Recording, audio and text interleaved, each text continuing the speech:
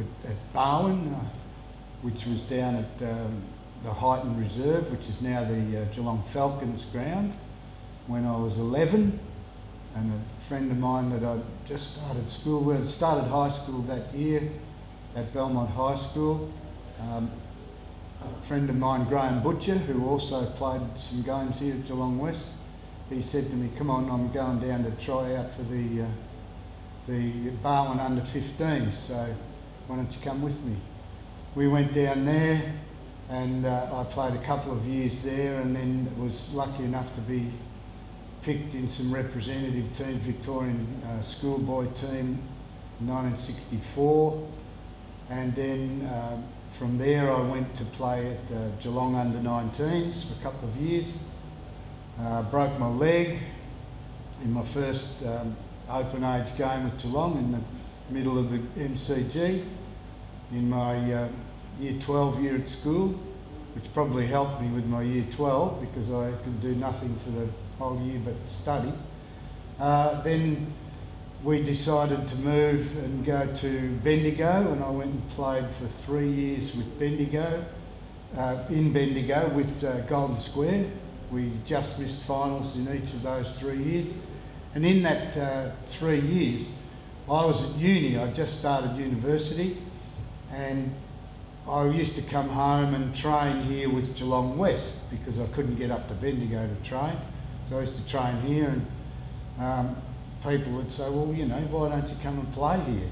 So after 3 years of travelling to Bendigo and beyond every Saturday and then back home Saturday night, my dad used to drive me up,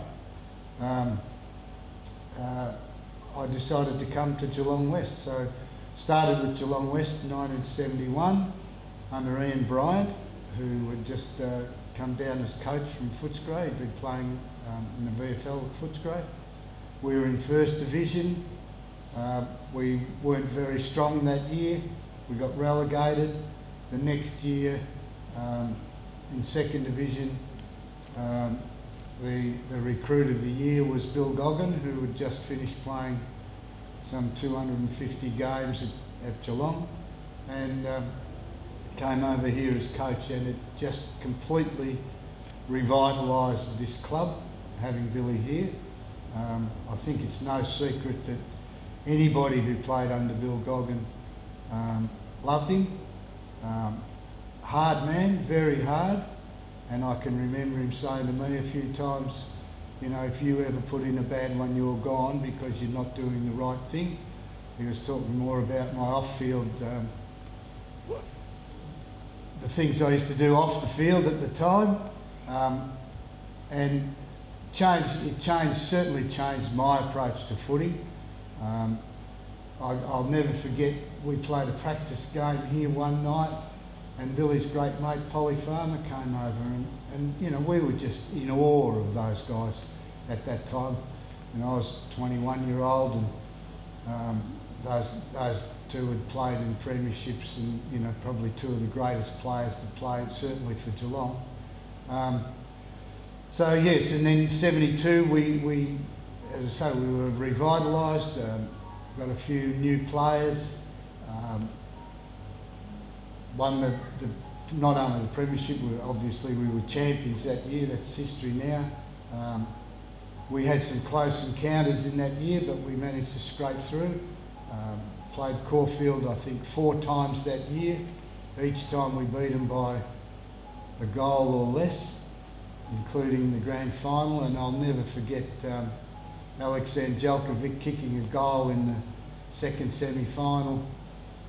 I think it might have been after the siren, or if it wasn't, it was right on the siren.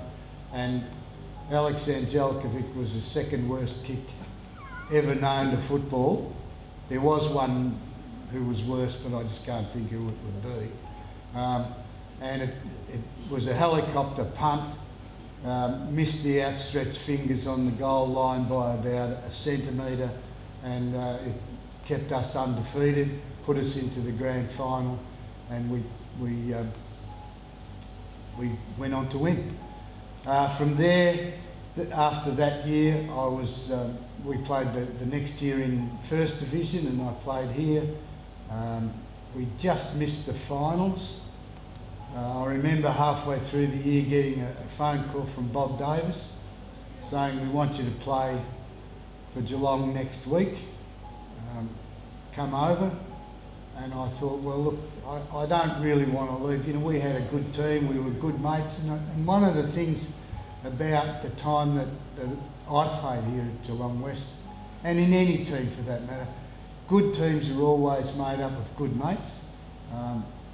We were good mates. I didn't want to walk out on my mates in the middle of the season. So I said to Bob Davis, look, if you still feel the same at the end of the season, I'll come over. We missed the finals that year just.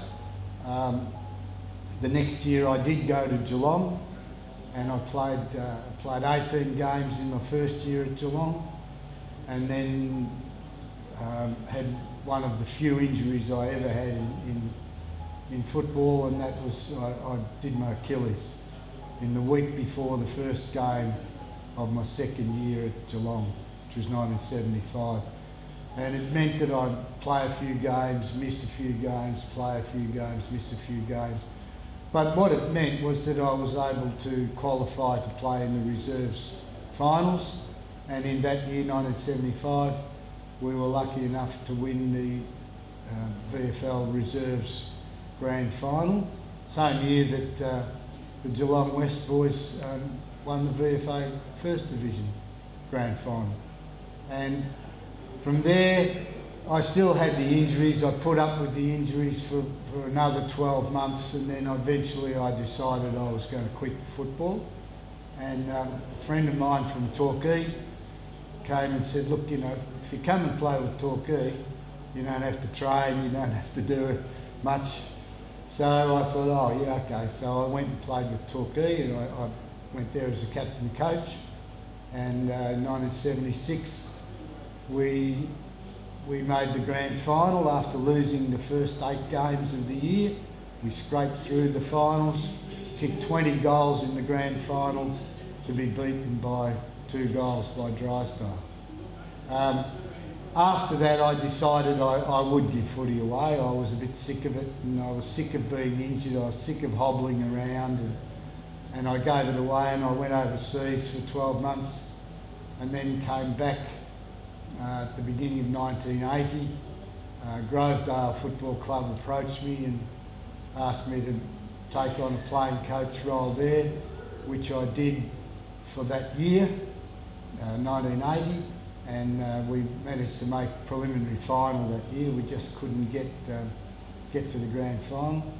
I don't think it was helped by the fact that I got suspended in the last home and away game for punching a bloke who gave me a squirrel grip, and I went to the tribunal and said, well, anybody gives me a squirrel grip again, I'll do the same thing. And they said, well, we've got to rub you out. So they rubbed me out, and we missed the grand final.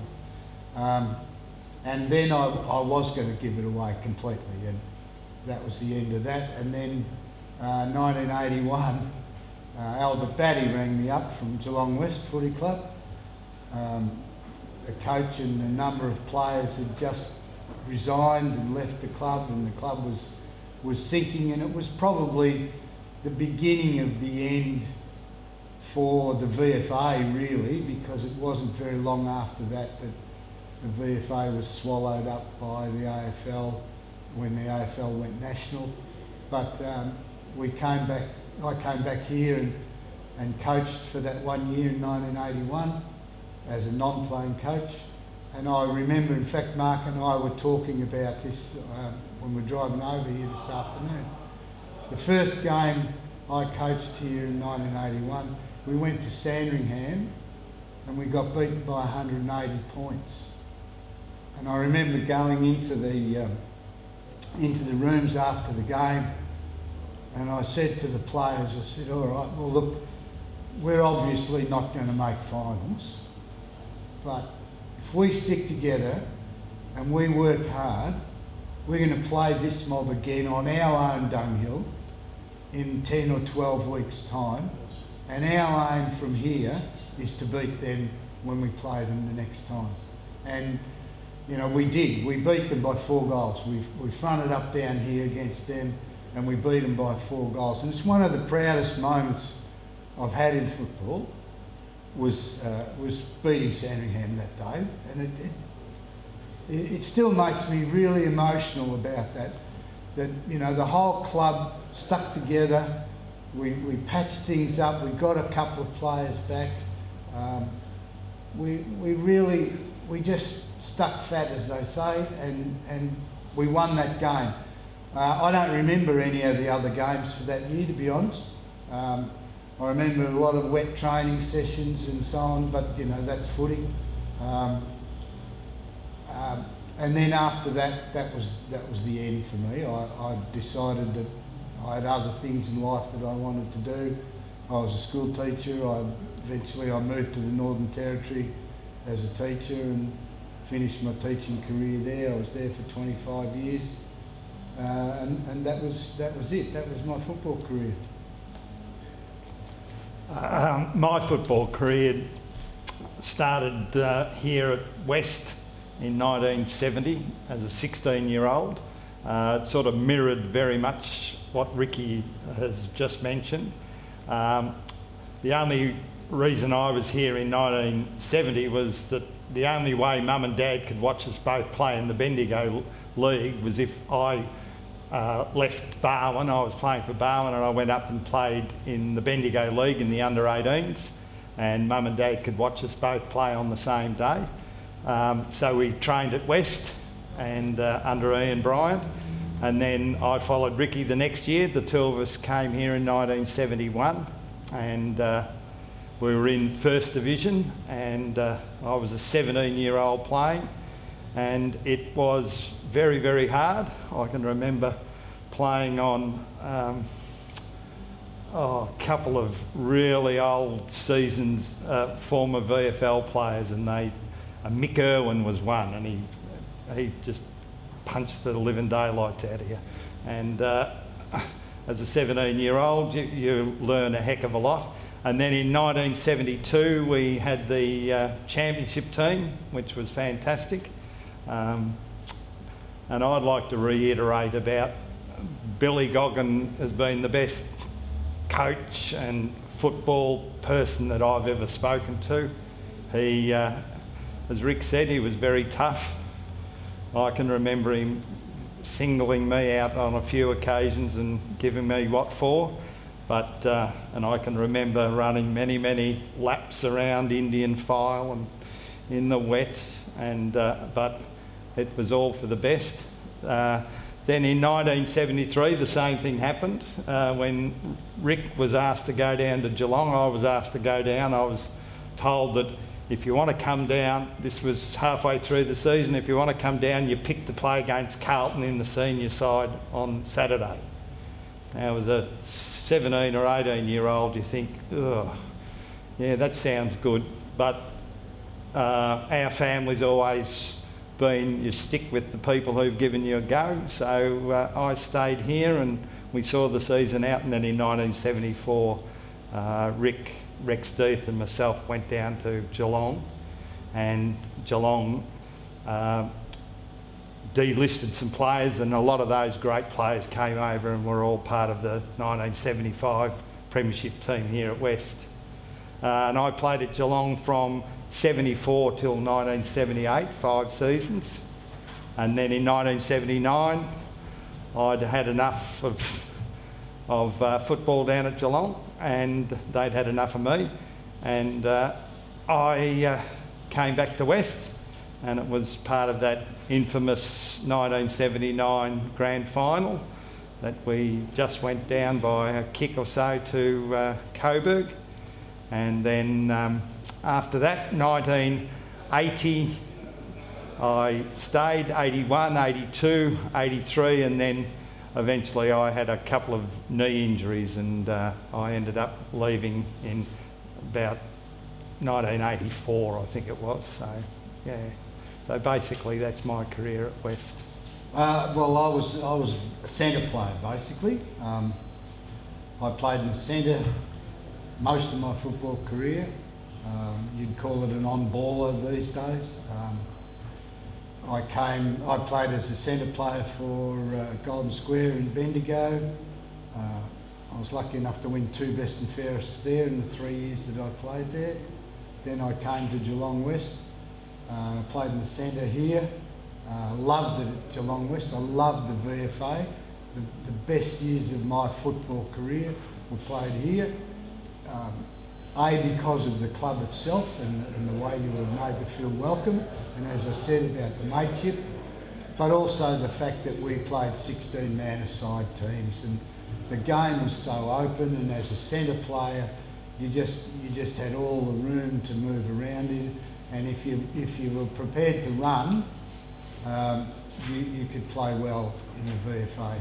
And that was then I was recruited, as I said before, I was recruited by Geelong as a centre player, and I went to Geelong, and of course they already had a pretty accomplished centre player, so I finished up playing on a half-forward flank, and I didn't really enjoy it. I didn't really enjoy my time at Geelong. I never really felt welcome there, but that's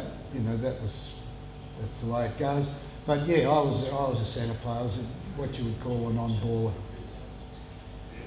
I started my playing as a half-forward flanker. I was a true half-forward flanker because I could always run 3 yards faster on the forward line than I could ever on the back line, which is a sign of a good half-forward flanker. I used to like trying to kick goals. I used to love kicking a goal, and then eventually I became a sort of a midfielder, ruck rover, and played quite a bit as a ruck rover. But basically as a half forward and a ruck rover, although there were the odd occasions, Billy used to always have his little funny things that he'd do, and quite often I'd play at centre half back.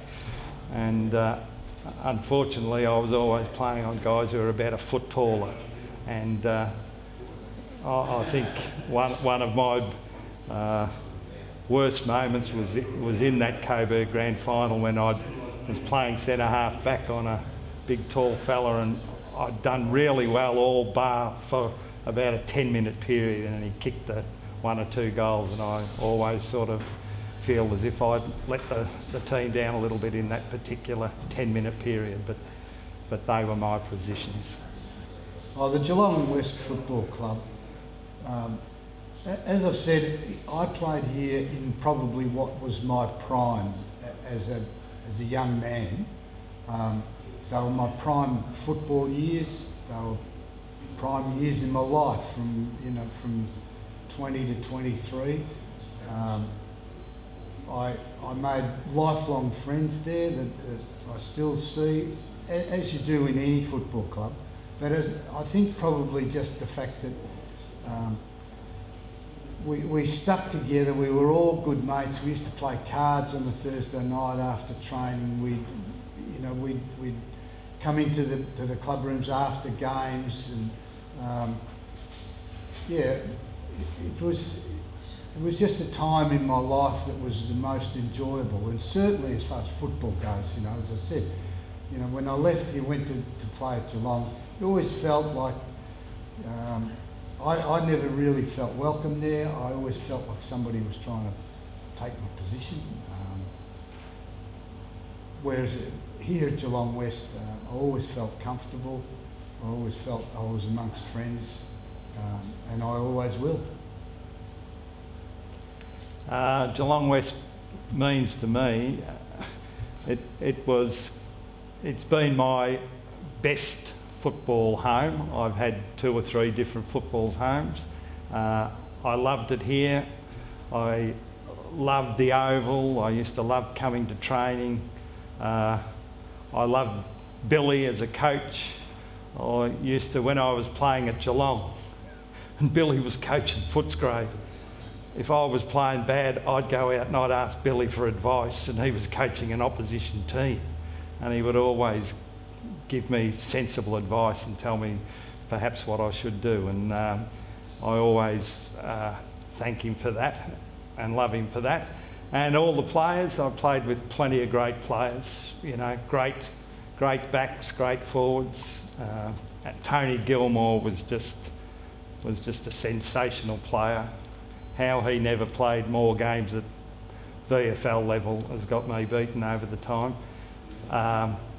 Backs were Howard Smith, Jan Smith, Tony in the centre. Ricky was a great player, and then you had Joe Radojevic and Graham McLean up forward. They were just sensational players. So it just I don't come back much to the club as I perhaps should these days, but it is certainly in a huge place in my heart. So I'll always love my time at the Geelong West Football Club. Once I got married, my wife and I, Chris, had 2 lovely young daughters, and so we didn't have the boy that we could follow in the football. So, and both my girls have played netball growing up and basketball, and they've done fairly well with their netball in that Madison, the eldest one, has played for Australia and won a Commonwealth gold medal in the Australian netball team.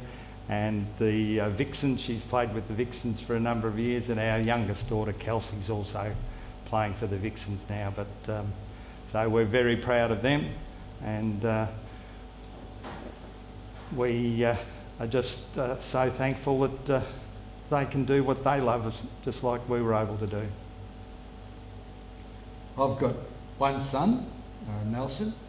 I was a bit of a late starter. I was 44 when Nelson was born. We lived in the Northern Territory for 25 years. He was born there. He lived in an Aboriginal community, no junior footy. By the time he came down here as an 18-year-old, he used to kick the footy with me in the backyard, but that was it. Then he went to Torquay because we knew a couple of people down there. He knew a couple of young blokes down there, and he played there for a couple of years, and then David Wojcinski spotted him and invited him to come in and play at Newtown and Chilwell, and he's now in his 2nd year at Newtown and Chilwell, having played last year his 1st year. Played in all finals, including the grand finals, and he's doing very well, and I'm very proud of him. Couldn't be any more proud of him than Mark is of his girls. And you know, we're a close family. Nelson and the 2 girls are very close. We go and watch the netball. They come and watch Nelson play footy. So, you know, we're pretty happy sporting family, really. You've given your heart to get here and your soul to get it right. You can take 'em boots and all, but it's sure gonna take a fight. When you spend all week getting to your peak, you're gonna have your say. You bet. On Sunday, it's the VFA. It's Sunday, you're gonna make your fight for the VFA. Today you're gonna fly. It's Sunday for the VFA. It's Sunday.